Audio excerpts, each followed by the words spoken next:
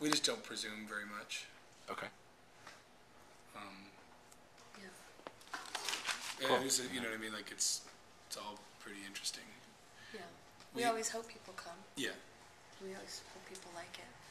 But all we can ever go on is the last time we played. Yeah. Yeah. Like, in other words, we don't have an impression of... It's hard to have an impression of what the band is doing in the world. Because if you're reading stuff and you see, oh, I've seen a lot of stuff about LCD Soundsystem, you might have an impression that the band's doing a lot. But we always see a lot of stuff about the band because they get sent to us by our PR agent. So we have no idea if that's like a real impression or just like, you know, a result of being... Like a narrow scope of what's actually happening. Exactly. Okay. So you've been on about a 3-year hiatus from the band. From records? No, it's 2 years off from tour. 2 years off. Yeah. Okay. What do you guys do in your off time, or what have you been doing? He wrote a record. He made a record. He spent a lot of time doing that. Yeah. I made another record with Free Energy too. You did. You made another record. You made a soundtrack. I made a soundtrack. Yeah. You made a record. I made a record. I went on tour. Yeah, with Whang McLean. Yes. Yeah, of course. Whang McLean. Cool. So do you make the whole album yourself, or do you guys sort of collaborate a bit with LCD? It depends. I look at it this way. It's my responsibility. Other people do stuff sometimes, but it's sort of like I gotta plan stuff and book studios and stuff like that. The best, I think this, I'll see if you like this. This is the best description I've done lately. That I've been kind of coming up with a way to explain it. There's different kinds of directors and actors in movies. And I think if LCD was a movie, I would be the director. But with like Nancy, an ensemble cast. But with like you and Pat and Tyler and people that I work with, that we work together and play live and stuff. It's more like if I was to flatter myself and say Scorsese, that you guys would be the De Niro's, in which you're involved in the script early on, and there's all involvement. But at the end of the day, it's something like people have different jobs that they have to do. So mine is more akin to that.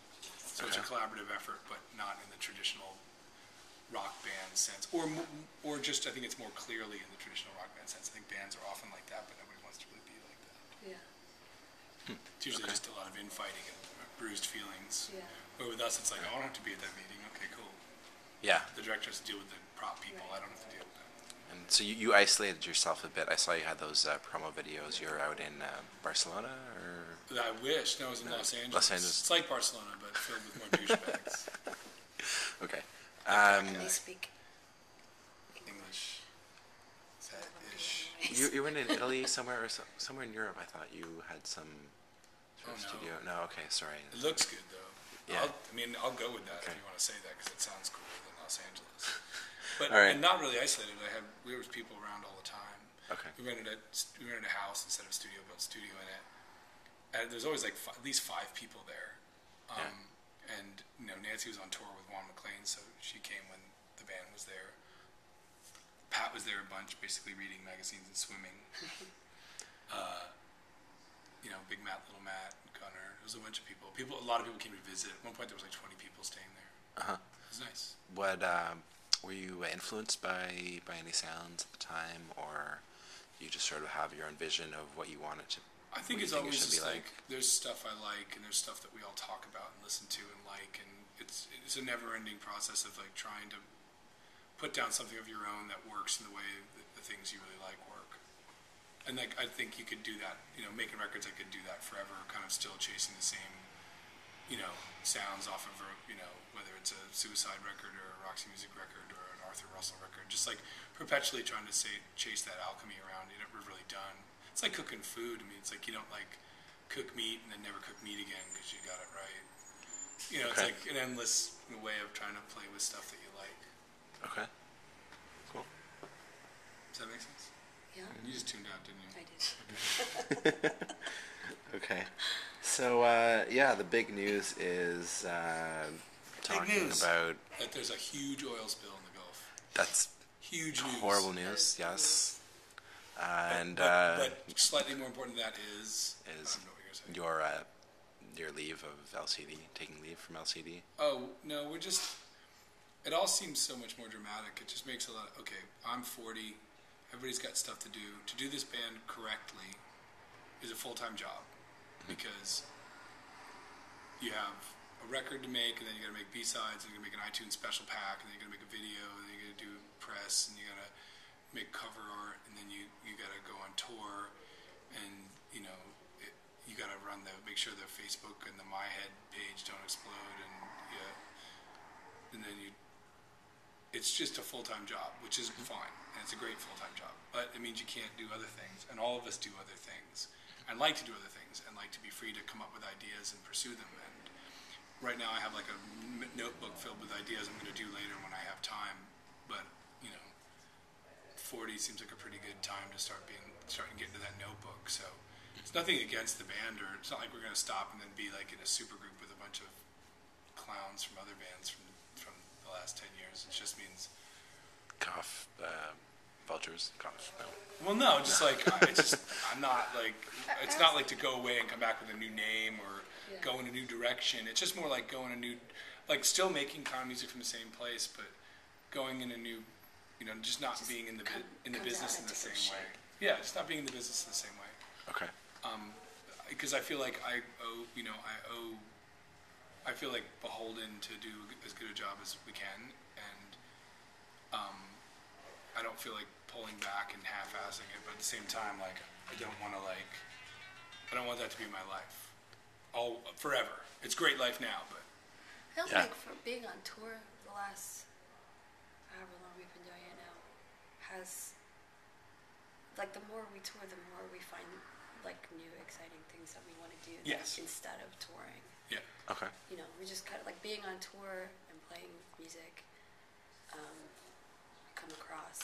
We just come up with ideas or come across like opportunities that we'd like to, take advantage of, but we can't because we're like in a different city every day, living on a bus. Yeah, I mean, it's not even a complaint. It's like a great life. It just happens to be not something you can kind of dabble in. Really, it's something It's all or nothing. You got to do it. It's like being married. It's not like you don't dabble in it. Yeah. Can you talk about any future projects that you've been scribbling about? I want a garden. Like, Okay. I really want to have a good vegetable garden. Okay. There's vegetables that I had in Paris that were amazing from Racine, and this guy is, it's a lot of work, and I want to have a rooftop garden. Okay. I'd love to help my friends make records. Like, I can't really do that anymore. That was like a big thing. That was my favorite thing to do, is make 12s with people and work on songs with friends. And that's why DFA started and everything, and that's kind of just vanished because there's just no time. Mm-hmm. I'd love to do that subway project. Make music for the subways Okay. in New York, so it sounds nicer. There's a couple of like sound installations and some places that are nice and Just like do some fun, interesting stuff. Okay. Yeah. non-traditional. Yeah, and it's hard to say like, oh, I would love to go on that tour, but I have to sit around and meet with the city officials to work on a subway installation. It doesn't really, not so good. Yeah. Yeah. Basically, like, eat and hang out with people and come up with ideas and do them. Okay. You know what I mean? Like, For sure. that's how this band started. Yeah. That's how DFA started. Was we did that. And that's what this band was kind of. It Yeah. was like a fun, weird project. Yeah, it wasn't supposed to be a band. I had put out some 12s, and I was like, hey, do you guys want to go play some shows? They want us to play shows in England. It was supposed to be like kind of a one-off thing. Yeah. And we were like just going to play weird things and never really be a band. Uh-huh. And then it snowballed, and we found ourselves here, which is amazing and awesome, but, at a certain point, like, I'm going to die at some point. Yeah. I'd like to do as many things as possible. Cool. So you got your bucket list. Yeah, well, yes. Yes. Cool. All right. Thanks a lot.